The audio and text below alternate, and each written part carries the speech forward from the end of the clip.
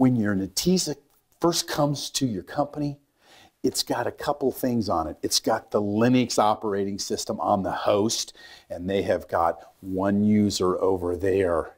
Then they've got one user on the database who's called admin, and they've got one database called public. Every time a user is added, they're added to the public database. And that's how it all begins.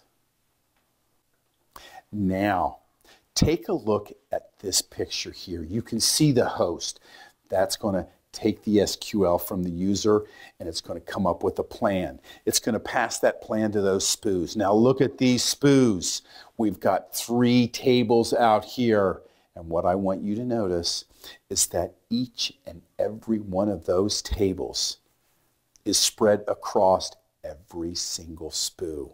That's the way it works. There's never going to be a SPU that says, I've got 3 tables, and another that says, I've got 4. Because as soon as a table is created, that table description is copied across every SPU. When the data is loaded, that is designed to load across every single SPU, whether there's 4 of them, 8 of them, or 2,000 of them.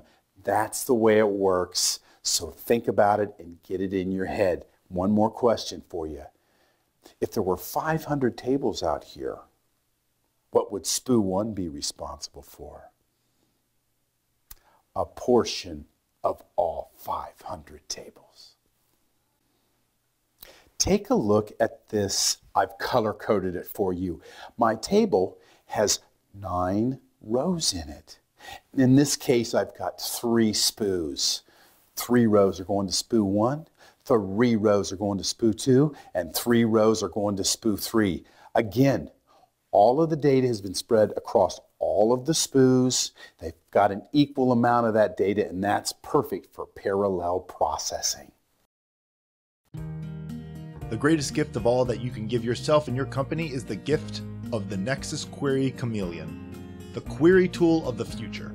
Click on the choice below to learn more about Nexus's amazing features.